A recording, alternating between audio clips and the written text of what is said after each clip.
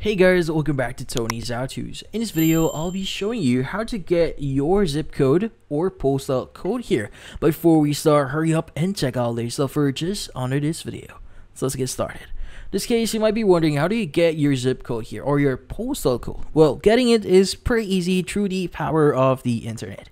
So the first thing you want to do here is you want to open up any browser here. It doesn't necessarily be, or in this case, any browser. Again, any browser that you have here. Let's go and click on new tab here, and we want to go to search or type URL here and just type in the following, which is going to be my zip code. Just press on enter.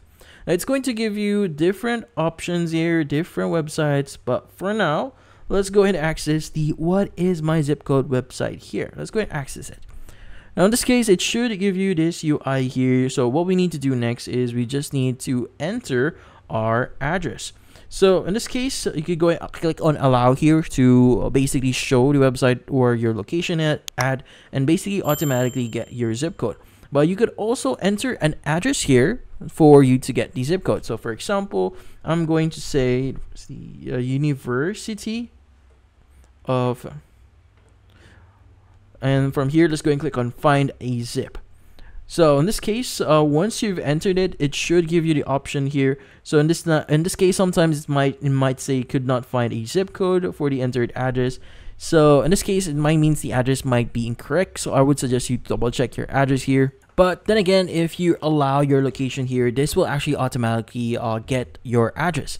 So just so you can just in case you answered no on the initial permission section, you can go ahead and click on the filter icon or the icon that you see next to home there.